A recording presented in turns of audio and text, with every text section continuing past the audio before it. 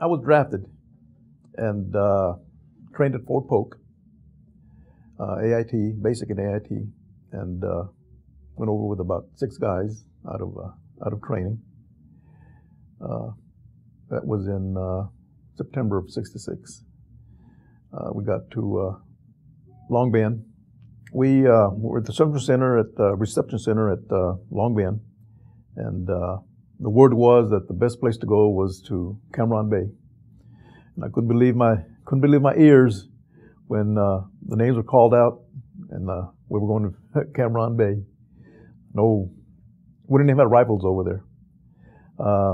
I was assigned to an engineering unit, and what I didn't know then was that we were just temporary.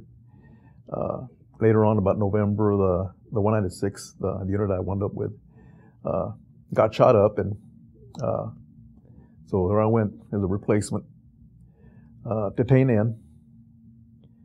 And then we were there till, I got there about November, and we were there till about April the following year when we moved up to Shulai, just south of Da Nang, about 50 miles south of Da Nang.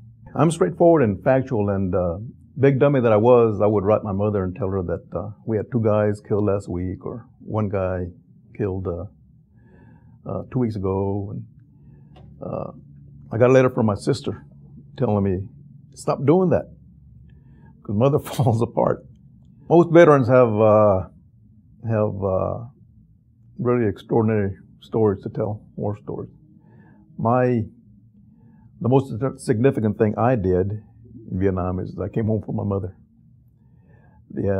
Nobody ever talks about the mothers, and they're the ones who really suffered the most, because every single hour of the day,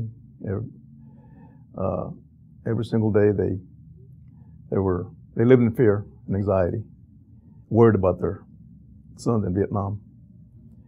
The only time I was afraid was before going out on operations. And but once we got out there, I was in the rice paddies in the jungle, and I was okay.